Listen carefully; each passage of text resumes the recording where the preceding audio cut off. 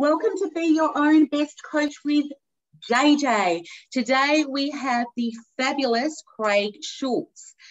Craig Schulze is an entrepreneur, author, speaker, and investor who has been in business for over 20 years and built business into 100 different countries. That's unbelievable, Craig.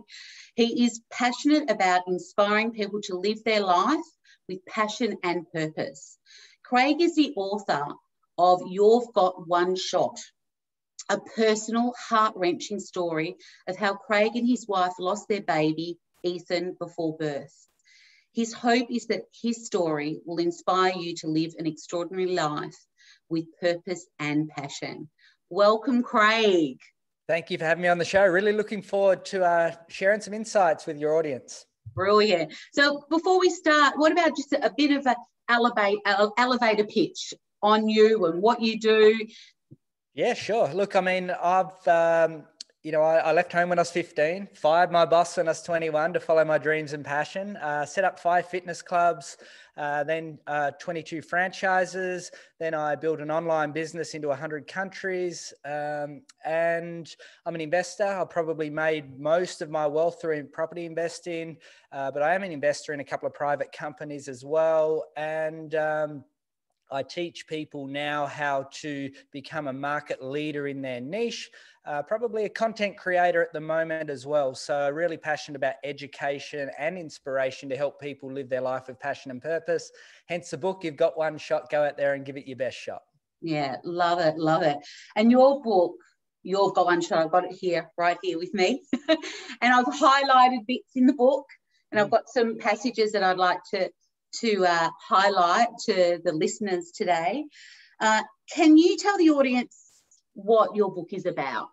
Sure. Look, I mean, for me, as an entrepreneur, I was involved in a coaching program, and they used to always say, Craig, we'd love you to write a book for your personal brand. And I always said to me, I will only write a book. I don't just want to be another business person with another business book. I want to write something that has impact and deep and meaningful. And my wife and I in 2014, we went through a challenging experience of having a stillborn baby. And that was a situation which was life-changing. Like I say, that I grew up more in 1 week than I had in 34 years. Yeah. And I brought that book to life because in the funeral, I said, my son hasn't had one breath on this planet. You're all in the game. So what have you got to worry about? So the story is around you've got one shot because you've got one shot at life. And it's a story of a stolen heartbeat and what that taught me about living a meaningful life. Yeah. And I love this saying. I wrote it down. That's in the book. It said, Ethan didn't die. He just didn't live. And I love that. Really spoke to me. And some of the viewers might know or may not know that I had a stillborn as well many, many years ago. And I went through those challenges that you and your wife, Karen, went through. And it was really interesting for me to see the father's perspective. And it highlighted for me that maybe I didn't even think of that. You know, and I'm talking, this is 24 years ago, Craig, that I was thinking, I was so absorbed in grief that I couldn't see outside of myself. Does that make sense? Yeah, look, I mean, and when you shared that with me, when I talk to people about that situation and people that have been through it, you sort of have this connection because you're sort of, going through that experience and you've gone through it in a totally different way. But my wife, if I was to describe her, is this really empathetic, loving person, but I sort of felt she was the strongest of the two at the initial part. Like, I'd never cried to her in my entire life. I was very closed book. I will deal with challenge and adversity for our life. And going through being told that, there's no heartbeat here. And I'm like going, I just want this to go away. I want Karen to go into theatre and I don't want her to know what's going to happen. They said, no, she'll have to deliver the baby. Now, I cried for hours on end and it was the first time I'd cried in front of her, but she was this just felt so strong and stoic as she was dealing with having to go through the excruciating pain and the experience. And yeah, I think both parties go through the experience in two totally different ways. Yeah. And I completely related when I read that in your book about, I just wanted to like go away. Like, do you really have to give birth to the baby? Like, you know, and I went through that whole process too. It was like, because, you know, I'd never done it before. I had never experienced it before. I just thought that you wouldn't have to do that. And so it really, and all the different processes, I suppose, that people maybe don't think of unless you've been through an experience like this is, for me, I remember, I'm sure, you had the bed, the nursery ready, the clothes in the, the little cupboards, people were, from even you go to the milk bar, people know that you're having a baby. So, and when you go out to the world, they don't know. And so then you've got to face it every day.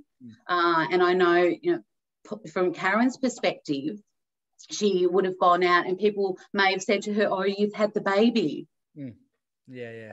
Look, I mean, that there was certainly one thing. Like, we were packed, our bags were packed to go away on a holiday together to just, spend some time together in the lead up to the delivery, because everything had been, every checkup all along the way past 30 weeks was all looking tremendously well. And that was just a routine checkup on the way to our holiday. So our bags were packed for a holiday.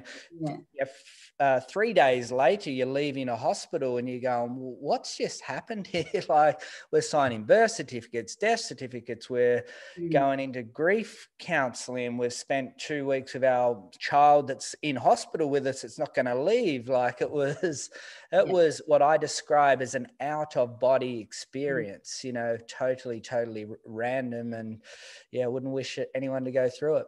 Yeah. What's the biggest learning that you got out of this whole experience? My biggest learning is 100% was I took life too much for guarantees. So for me, I was doing well in business, doing well financially, doing well, had a loving relationship. I had beautiful, I'd seen all my siblings had beautiful kids. I had these nephews and that, and all my friends were starting to have kids. So I just sort of like took every stage of life through buying a house, buying investments, now we're married, now we're having kids. And I think if I was going to be a father in that situation, I probably would have just continued to take life for granted. And the biggest lesson out of it was, whoa, things can happen pretty quickly here. And now I feel that I have a lot more deep and meaningful connection with my kids, and really, really in the moment conversations with them, and have a real, like a totally different approach to how I want them to experience what this world has to offer. So I think that there would be 100% the biggest lesson learned out of going through that experience. It's a bit like I say to people when I'm coaching them, that if you get to the rocking chair at the end of life with regrets, you can't fix that situation. When you've had your life flashed in front of your eyes, it may be a car accident, it may be a health issue, it may be going through that, where you're like going, well, that's the punch in the face that, or the invisible hand that goes, okay, you have to go to 120 different cities. You have to take your kids around the world. You have to fulfill your dreams and passion. There's no other option. Yeah. And that's what I take out of it. Yeah. Brilliant. And did it change the relationship with your wife, Karen, at all? Yeah, totally. Like, I went through a solidarity type of phase where I wanted to go and do things together. So because we had, a few mishaps in the lead up to even Ethan. So my wife was technically, before we had Zach, she was pregnant pretty much for 3 years non-stop. Like, she would go through the healing process, would get pregnant again straight away. We'd go through, it was quite tormented your brain going, am I ever going to be a parent? But we did things together. We did cooking classes. We started doing yoga together. I lasted about a month at that, but she does it every week now, like 4 years later. And that was something that I introduced her to. And she's like, deeply, thankful because she's fell in love with something like that. And, she went through what I would call the Western model of, utilizing all the services at hand, like the grieving. They had mothers groups for people in that situation, the counseling opportunities. And I went through a bit more of a spiritual type of awakening, of like searching for answers and, connection down that sort of taken two different pathways there, but both supported each other's decision to go down that laneway. Yeah, beautiful. And when did you decide I'm gonna write this book about it? It was 4 years. Oh, look, I actually would say I was journaling the time between leaving the hospital and the funeral. I was at such a empowered place of this message will be shared to the world. He'll leave his footprint and his legacy through a message. And, as an entrepreneur and a business person that has the skills to do that, I've spoken in stadiums of 15,000 people before. And, I knew that I could deliver it. I knew I could do the work. Now, timing's everything. And for me, it wasn't the right time to write the book. So I was just always writing journal notes and journal notes and journal notes. And it was 4 years later. So it was like, I'm in a really good place to do this now. And it took me about 18 months to put together. It is my life's work. It wasn't just to write a book to say I've written a book or anything. It was, taking the time. It was lots of reviews. It was engaging a team of people, like publisher that could, review the book and help with a manuscript and bounce ideas off and, what about this? What about this? There's some really great touches. And it's sort of all manifested, to be honest. Like in my book, I write a letter and I've put the letters every second chapter in the book, but I was writing those letters and the time that I shared it to the world, like that was happening on his birthday every year. Yeah. And as I put them together, I'm going, wow, this is sort of like it was meant to be written at this point of time in the book. So, yeah, it's amazing how the world works. And I think timing's everything for everything. So I didn't rush into it. When I had the time to do it, it was, I feel that I'm really deeply passionate that, I had a lady last week that I met in a medical clinic and I just had the book there and she read the book and she walks up to me, gives me a hug. I'd never met the lady before while she was there reading the book, and then she's evangelizing the book, and then she sent me a message last Friday and said, I want to buy 10 books off you because I just think I need to give this to people. And I didn't go out to do the gaming of getting a bestseller or anything. I just think if it's good work, it will just serve its purpose. Absolutely. And the process of writing the book, and I know you wrote the letters regardless, but then putting it all together, was that a healing process for you? Was it a scary process for you? Like, how did you feel? What sort of emotions did you go through and launching the book?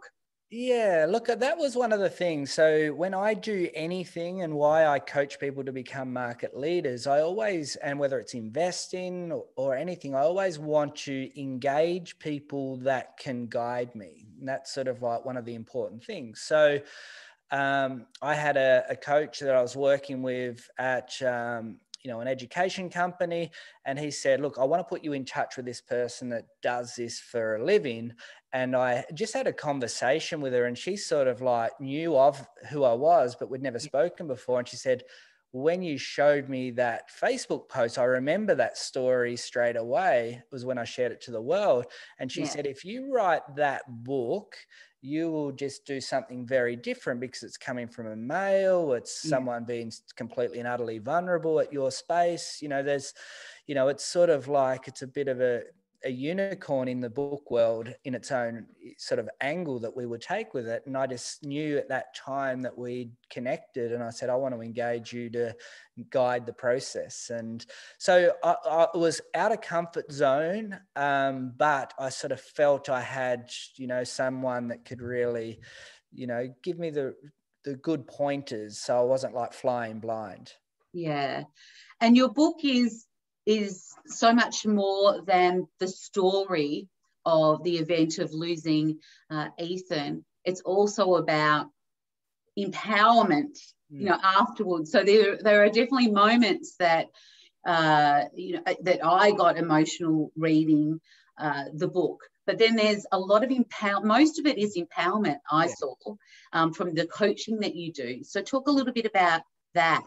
Yeah, I think lessons in life are often learnt. And over my 20 years in business, I've probably invested $500,000 into working with some of my favorite entrepreneurs in the world and mentors and masterminds. And I've just continued to invest in myself and grow. And apart from having the knowledge, I've put all the knowledge into practice as well. So I sort of feel like I have a really good ability to know what I'm doing in business and everything. And there's life lessons that I feel that are so important. And I elaborate on how important is gratitude and generosity. And I share a story about how I found my first mentor through generosity and gratitude. And then I share the importance of leverage as a concept, and leverage for me is how I've built wealth. But how do you leverage time, money, and develop meaningful relationships to open opportunities? So I share stories about that. So I try and story tell to bring the importance of,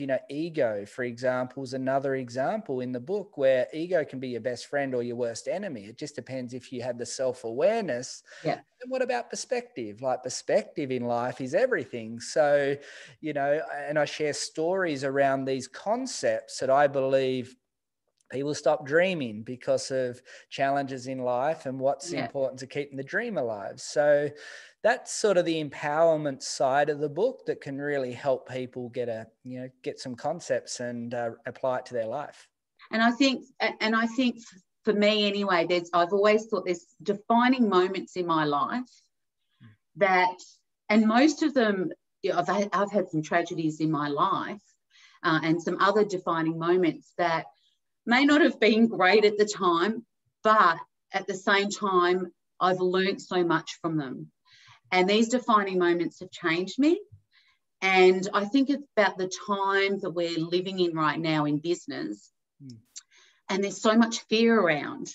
And so, I look at your book, and it's, even though people may not have gone through the experience that you've gone through and what Karen went through, there's a lot of business strategies in your book.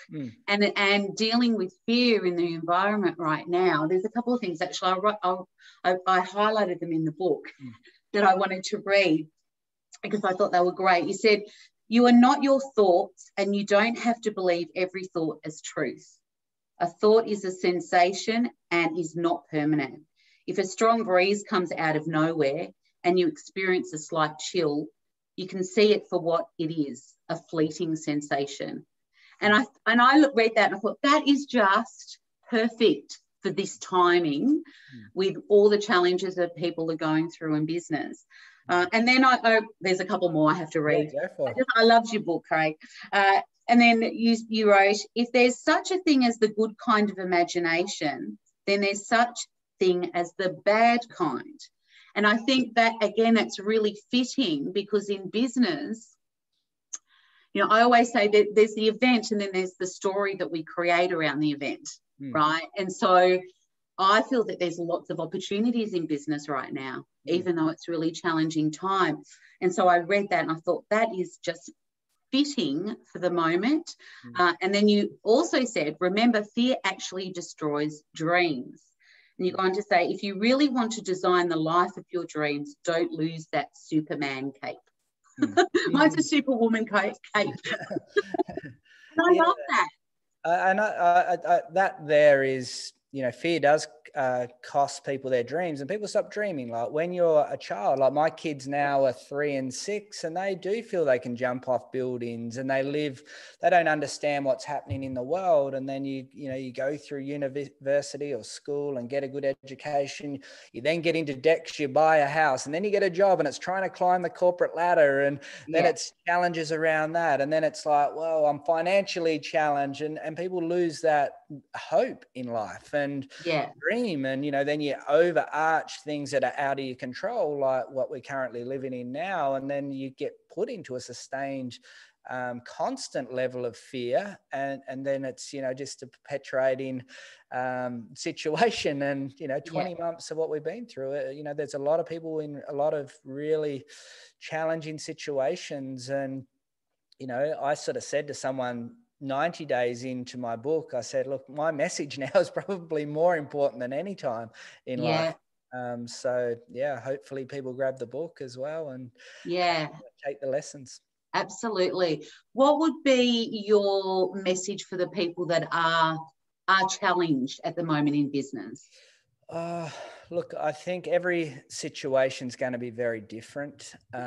Because it's quite easy for me to say, everything's going to be okay, it'll all work out. And that's just a cliche that's thrown around, but some things are literally taken out of your control. So spending a lot of time in the fitness industry, if you're locked down and you've got a physical business for 10 months, you can go online, but who are you competing against? Everyone. And, if you don't have those skills to go online, it's an easy thing to say, not necessarily an easy thing to do. So, I just really, there's so much negativity out there. I spend probably 2 to 3 hours a day listening to things that will uplift me, developing new skills, listening to podcasts, having conversations with people that are not going to take you down but lift you up, trying to collaborate and network with people that can potentially help each other out. So the local restaurant or the local hairdresser may be able to collaborate with the local gym owner, and you might be able to, cross promote and help each other out. It's a time to be what I describe as business alchemy. And business alchemy is creating something out of nothing. And if you can do that, navigating your way through will be challenging. Some businesses are in high growth at the moment. If you own home gym equipment business, and, good on you. If you're an online alcohol distributor, you're going through high growth at the moment. So everyone's going to have their differences. And some people are, are in really dire situation, and it's, lockdown is going to make it worse. Yeah. And I think what you touched on was, there is stuff that's out of your control. So we can't, if we focus what's within, because we've always got something that's within our control. And I think definitely that our mindset is within our control. If we can fill it, as you said, with really empowering stuff and have that strategy. In regards to health, what, as an entrepreneur and a successful businessman, how do you look after your health? What's important to you? Do you have any habits, daily habits? Daily habits for me, I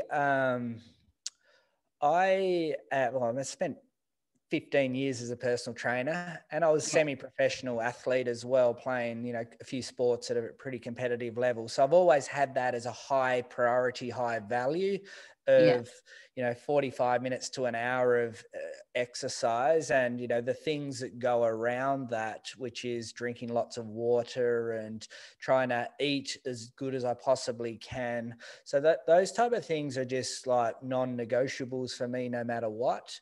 But I am going through the process of what I went through, and I said I went on a bit of a spiritual journey. I started to learn a little bit about meditation then, and I went through probably 3 years where I meditated for at least 15 minutes every single day, and I felt incredible from it. And probably over the last 3 years, I have used it with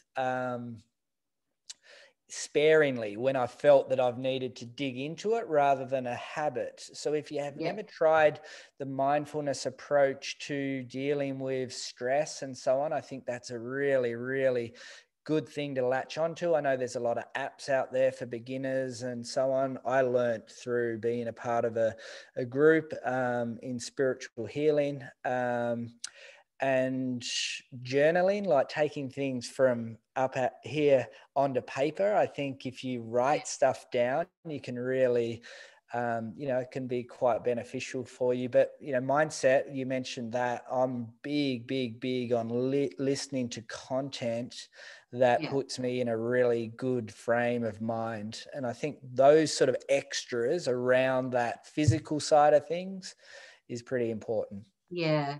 What are the biggest mistakes that you see new business owners or entrepreneurs make at the moment? Biggest mistakes, if they're new, is sometimes people get into business because sometimes you don't know what you don't know. And getting into business is a good idea, and they're usually getting into business because they want to control their financial future. And some people will get into business because there might be a good opportunity at the right time or the right place. And, it might be, I'm leaving this contract position here, and I'm actually now going to be a private contractor with the contract. And you sort of like walk into a business. But, if you go, hey, I just want to open a cafe or a restaurant, and you've never had any business skills before, and you just think it's a good idea, you go into business to build financial freedom or time freedom. And then you end up getting buried in legal agreements, finance agreements, operations, delivering the product and service. So I call it the MasterChef syndrome. And the MasterChef syndrome is everyone that comes through MasterChef is deeply passionate about being a chef. And then they go out and start their own business. And what happens is they're stuck behind their cooking, which is what they love doing, but then they're running a business, and that there buries them because they don't have the skills to build a business. So I would say to anyone that's going down that laneway is to potentially get a coach or join a mastermind or get some sort of mentor or advisor that you can really lean into to help you navigate through the challenges that you're inevitably going to be going through. Yeah. Great advice. And what would be your advice for, there's so many, and I coach lots of coaches, and I can tell you nearly all of them will say, one day I want to write a book. What would be your I suppose, tips on writing a book? Yeah, look, I think I'm a big journalist, so I like I've got bits of paper all over here at the moment. So just to give you an idea, I got an exercise book, and here's all notes. So all my ideas I take out of my head and I put down on paper. And you physically write it down. Physically writing stuff all the time. And so I like to be, planning and preparation is the best thing when opportunity can arise. So, developing skills and so on. But I helped a lady the other day. She's looking to go into business for her first time. And one of the things that she did was she went and spoke to a handful of people, nearly as a mastermind type of approach, where she could bounce her ideas off and trigger for new ideas. Now, when I started my first fitness club, 20 years ago, I did that. I went out there and I went to all these different people in the industry and I said, this is what I'm looking to do. Do you think, what would you do in that situation? So if you are looking to write a book, you could apply that as similar type of process is, hey, let me go and bounce my ideas off XYZ person, or, I want to just brain dump all the information and then, I want to try and put together a manuscript rather than just writing it by just saying, hey, chapter 1 should be about this. Chapter 2 should be about this. Chapter 3 should be about this. And planning and preparation, I think, is really, really important. Yeah. Brilliant. So you've done lots of things in your business, from health and fitness and property. What's been your biggest challenge? Biggest challenge was the global financial crisis. My first 6 years in business was a bit of a dream run. In a way, I was basically turning up to a bank saying, hey, I've made all this money. I'm in my 20s. I've made all this money. I want to buy a property. And, in 2001, which I'd never been through a GFC or a global financial crisis in my life, to 2008, I'm like, this game's too easy like that. And then all of a sudden, in the space of 18 months, banks said, hey, Craig, we won't lend your potential franchisees the $500,000 that they need to start the business. I couldn't sell franchises. Wow. Then it's like, oh, I've just signed 2 leases. No, you're a self-employed person. We're not going to lend money in a global financial crisis unsecured for these fit outs that you need. And I had to draw upon my own property investing, which I was doing quite well in at the time as well. And I just made it through. Like the US dollar changed and I couldn't get, my equipment went up $100,000 overnight. And then as we're living now, all my clients say, I love you, Craig, but I'm worried about my own financial situation. And, you know, so I went for about 18 months where my wife was making a salad and I would get a 60-cent bread roll from the bakery around the corner. And I just had enough to get through. Like one more thing could have sent me under. So the challenge of that was me getting up at 10 to 5 every morning, at home at 8 o'clock every night, and just grinding it out. I was exhausted. But I always said to myself through mindset, it's not a matter of if I'm going to get through this. It's when I get through this, I'll put myself into a position that I'll never be in this situation again. And if I didn't take that approach, imagine still having 5 gyms and 22 franchises and expand over the last 10 years. I would have went bankrupt last year. So it's always the evolution of, you know, what can I do to recession proof myself, risk management, look at my downside are the things that people need to do. It's not going to be summer all the time. It's going to be an autumn, a spring and a winter too. Yeah, and particularly sometimes you might think that you've thought out all the options. Yes, if this happened, the worst happened. But I suppose the last more than nearly 2 years now with COVID, we've been going through stuff that I did not in any way ever think would ever happen in Australia. So it's for me, as a business owner, it was very much about, I said to myself, I'm so fortunate that I've got my coaching skills because to embrace that uncertainty, you know, as a entrepreneur, a business owner, there's uncertainty everywhere. and flexing. I know people will go, what was the big word? Pivot. Yeah. There's been so many catchphrases in the last, over a year. But pivoting, you know, I was pivoting my business. I'm continuing to pivot my business and to embrace that new opportunity. Okay, so that doesn't work. Let's move this. You know, my business is live events. So we'd have one live event and it was like, okay, can't do that this month. Okay, let's move that. Let's do something different. What sort of tips would you give people to continue? Because we've still got uncertainty. Again, I'll go back to everyone does have to be agile in their business because at the January 21, let me rewind. My last international trip, I went to 16 countries, October 2019. I toured through Russia, Lebanon, Africa. My business was going incredibly well. I finished with an entrepreneur retreat November 2019 and took the rest of the year off. And it was sort of like, wow, like, look what I've accomplished. I'm making incredible money. Things was going amazingly well. And I was mapped out and planned for January to go to China in February, India in March, Philippines in March, Europe in April. All paid for, all ready to go, and bang, everything stopped. So I've been able to manage my way through that situation and through doing a lot more online things. But some businesses are not going to be able to just do that. Like that's not an option for some businesses. So, you know, I come back to being that, you know, business alchemy. Business alchemy creates something of nothing. Who can I joint venture with? What assets can I develop now while I'm handicapped to be able to leverage moving forward? So last year, I interviewed over 100 of the biggest entrepreneurs in the world for my podcast.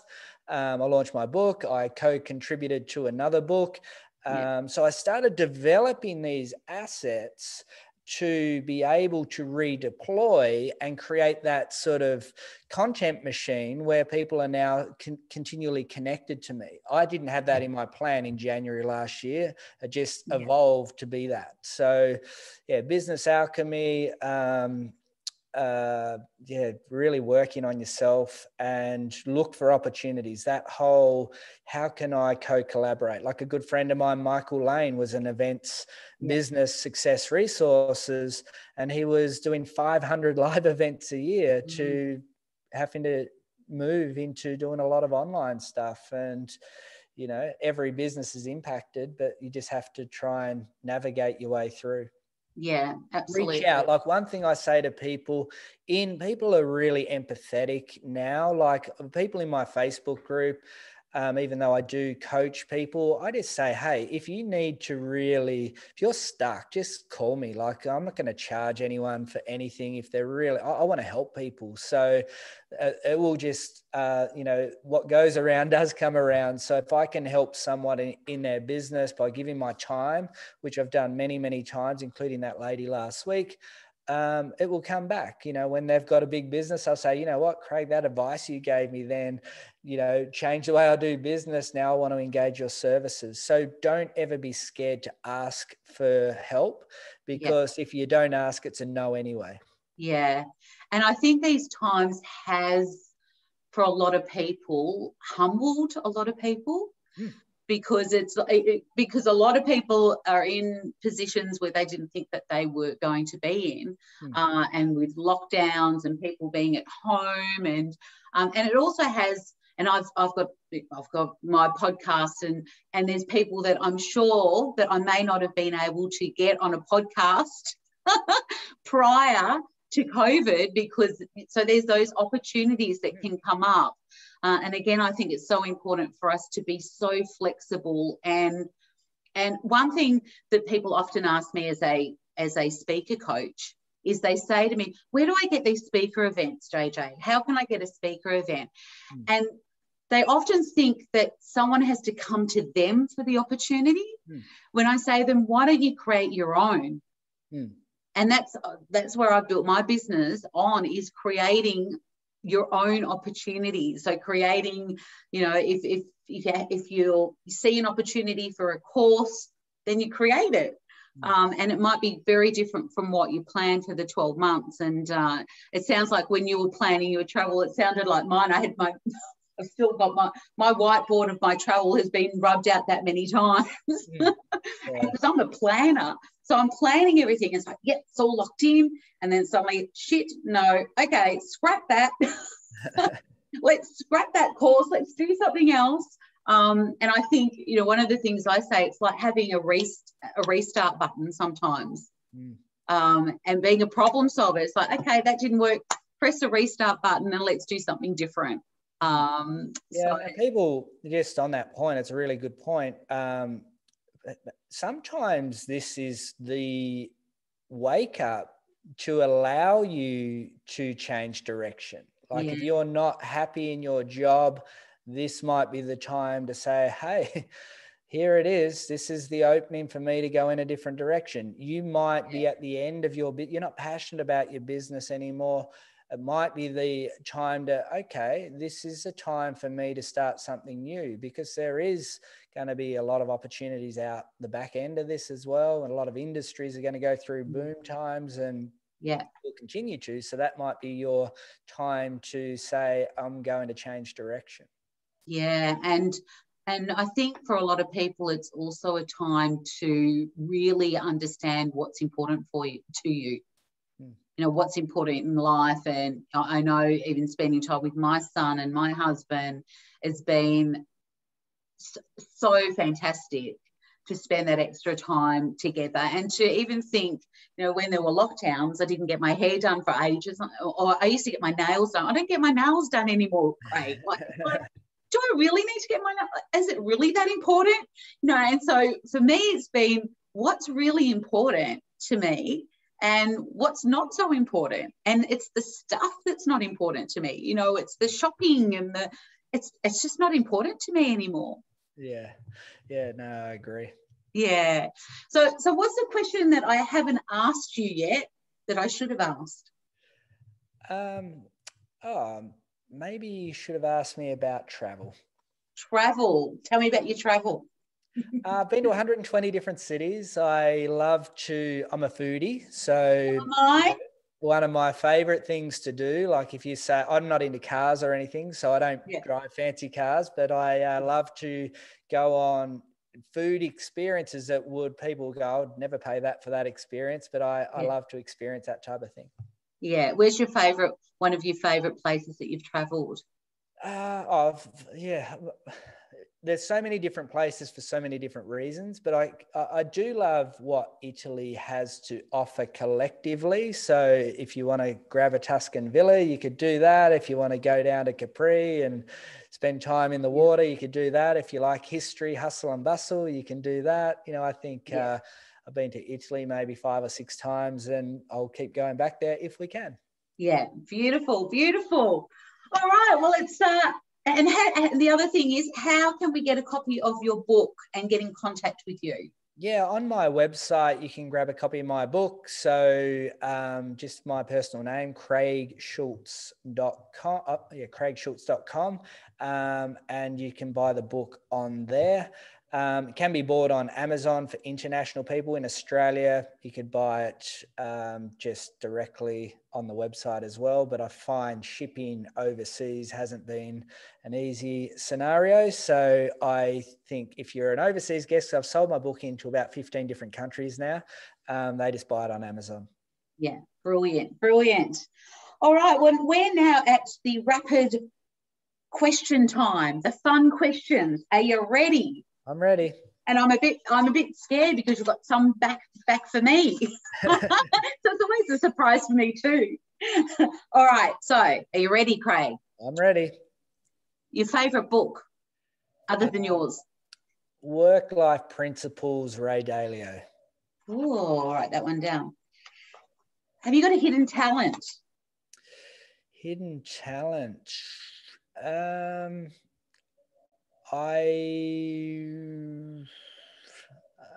Not a lot of people know that I was reasonably good at sport. Oh, cool. What peeves you off? I think ignorant people. Yeah, same. Who would play you in a movie? Probably Tom Cruise. Yeah, Tom Cruise. If you were asked to cook a dish, what would you cook and why?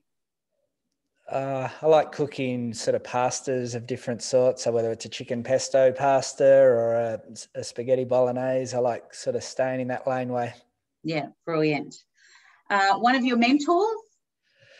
Jack DeLosa for the Entourage. I've done a lot of work with him over the last 4 years. And Gerard Adams, he's sort of similar, but he's American based. Yeah, awesome. What's the strangest thing you've ever eaten? Probably in the Philippines, eating local Filipino food. So I actually don't even know what it was, but it wasn't nice. What's your favourite place? Oh, I said this. What's your favourite? What's another place that you travel that you loved? I love the Greek islands. That was good. Yeah. New York. I like the hustle bustle and the foodie industry in New York too. Yeah, brilliant. What's the craziest thing you've ever done? Played in a charity basketball game in the Philippines in front of about 5,000 people in the middle of nowhere. And I was interviewed on live TV, MTV in Lebanon. That was pretty random. Oh, brilliant. And last question is, what is the legacy you want to leave? I think, I want people to look at me as somebody that's contributed through just heart. That's... my story. I've got, 50 testimonials of people that have read my book that write stuff that just gives me shivers. And I think, if I can get that message out there and people just start with my book and then start following my content and education, I think, people will say, look, that's just tremendous heart. Brilliant. Love that. All right. I'm ready for my 10 questions. Okay, because I'm a foodie. I've got to sit I've had to adjust my seat. There are some crossover ones here. What is your favourite cuisine in food? Italian. Italian? I make a really mean gnocchi. You'd like to know, Craig? And what about your favourite place to travel? Oh, and I'm the same. I love so many places, but I really loved Paris. Okay. Yeah. What about a place you would live in the world other than in Australia? I was going to say Paris again, but maybe New York for a little while. Not long term, but New York would be fun. What about the most bizarre experience you've ever had? Bizarre experience. Oh, that's a tough one. You said they were easy. The bizarre experience. I have to come back to it. It's a challenge. What books impacted you the most in your life? I love Tony Robbins' Awaken the Giant Within. Love that. If you could have dinner with anybody in the world, who would it be? My dad. He's passed away, but my dad. What's the number one bucket list item you would like to achieve before you die? I want to have lots of books out there helping people. So when I leave this planet, people will be picking up my books and learning from them, even though I'm not here. What's the best bit of advice you've ever received? From my dad, he said there's no such word as can't. And what's the worst bit of advice you've ever received? You feel too much for people. And if you had to, the last question, if you had to inspire someone to maximize their one shot at life, what would you say to them? Invest in your mindset. There we go. Wow, I did miss one, but I still can't think of what I would say for that one. Thank you so much, Craig. It's been such an honour interviewing you today, and absolutely loved your book. So thank you so much for sharing your story, because I think it's really brave to do that. And I can just imagine, you asked me a question about, what I would love, and I'd love, to have lots of books out there and leave my legacy. And this is definitely your legacy. And the thing I love about books is that you can put them out there and you don't know who you've touched. You don't know who you've helped. And I think, your story is so unique because I haven't heard any father talk about this before, as you mentioned before. And I think it was really good for me, coming from a similar experience, to actually hear from a father's perspective what you went through. And not only that story, but the empowerment around what you did and what you've created and what you're continuing to create because of that experience. So thank you so much, Craig. And those listening, I will put a link to the book on downstairs, I was going to say, underneath, and you'll be able to get his book from there. And I would really encourage you to do that and get in contact with Craig, because he's great to follow. I love how you're a straight shooter, and I love some of your comments that you've got around about the world and about business. So thank you so much, Craig. Lovely to be on the show. It's been a pleasure interviewing you. Thank you. Thank you.